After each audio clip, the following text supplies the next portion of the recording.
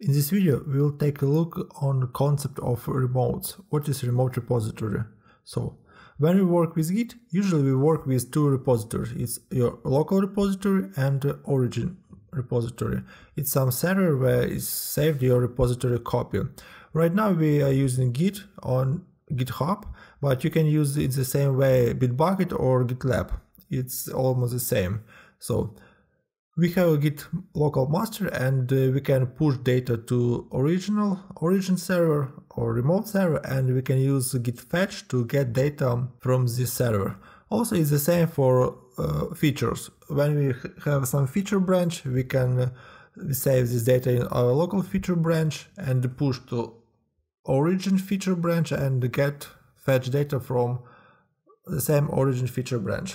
So to add or remove remote, we can use git remote, or if we want to view, check what we have, we can use git remote. So let's check how it works in our repository. So let's open our repository and call git remote v.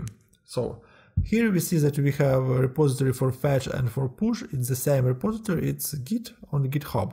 And it's okay, it's one of the best configuration you can have, because everything is saved in one repository and you push and get data from this repository.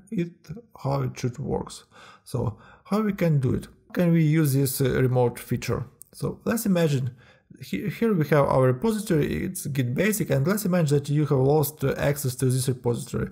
Maybe you was a part of a team and somebody deleted you from this repository, or it was your repository, but what's important is that you have the whole history of all commits on your local repository and you want on it your own new repository. So let's create new repository. Git demo 2. It's public without readme, just let's create it. After that, here we see that we have SSH, we have this SSH repository, and let's go to our repository and let's delete this one. We call git remote remove origin, and let's check again. So now you see that we haven't remote repository, and now we need to add this repository to new repository on your server. To do it, let's call git remote add origin. It's the name of our server and URL. Cherry pick this one, copy. So let's push, call it, and git status. We have the same modified files, it was from the previous video, git remote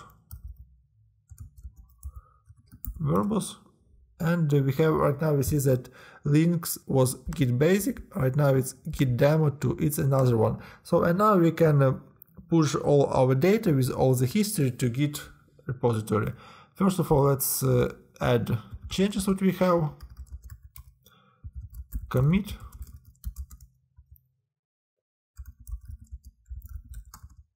something like it, git status, everything is okay, and now we can git push. So we see that git shows that upstream isn't configured. Let's call this command, and it's for feature branch. We have feature, but in case it will be a master, here will be a master branch. Let's call it.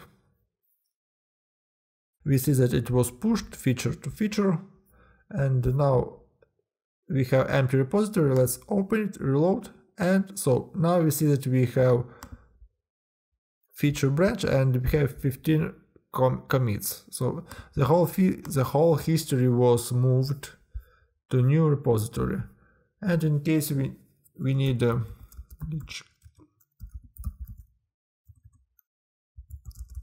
out master git push. So we see that upstream for git push isn't configured. For master, let's copy, set it, and git push. Now we pushed everything from master to the server, and again, let's open it. We have 15 commits. Let's switch to master, and we see that in master we have 20 commits. It's expected behavior. And also let's clear it, and let's call git remote show origin. What do we have? And this command shows this information about this remote repository, and you can see that fetch and push are for this URL, head, branches, and everything is okay. So now in this, so let's sum it up. We know how to create a Git remote repository. We know how to push all your history, all your repository, local repository to the server. We can add or delete this repository, and we know how to get this data about this repository.